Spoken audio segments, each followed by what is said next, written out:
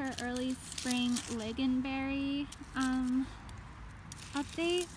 So this might be a stupid question or like a dumb thing to think about, but I was actually worried for these all winter because they were buried in snow since December, and I like tried googling it and I didn't find out anything about whether they could handle being like completely buried in snow for like 4 months at a time.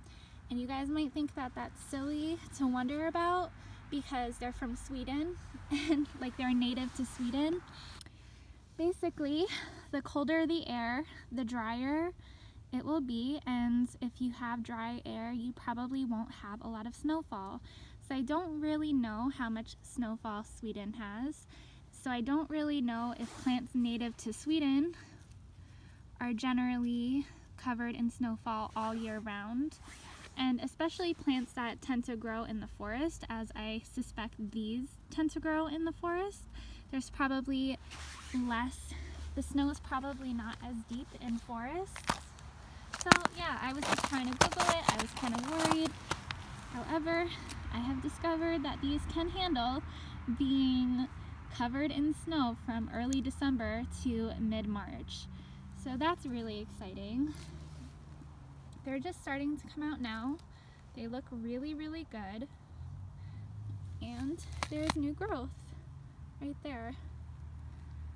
So that's fun. We also have some evergreens over here that were covered in snow all year round. These are my mountain laurels. We have my raspberry glow here. The leaves don't really look that healthy, but they were kind of like that when I got them. And it seems to be doing fine. I don't know, I will be able to tell in spring. But yeah, that was completely submerged all winter, and so is this one.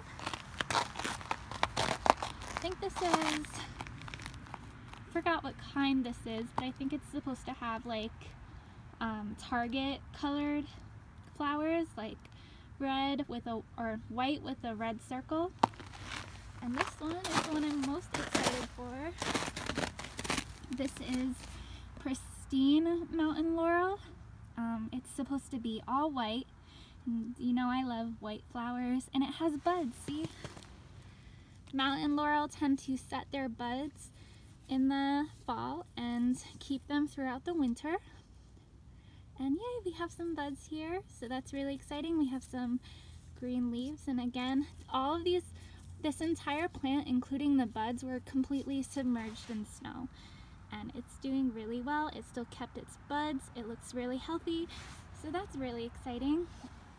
And actually, mountain laurel are related to rhododendrons and azaleas, and both of those plants also bud in the fall and bloom in the spring. So you're gonna have buds kind of hanging on all winter. And that's how you know if your plant is gonna bloom or not.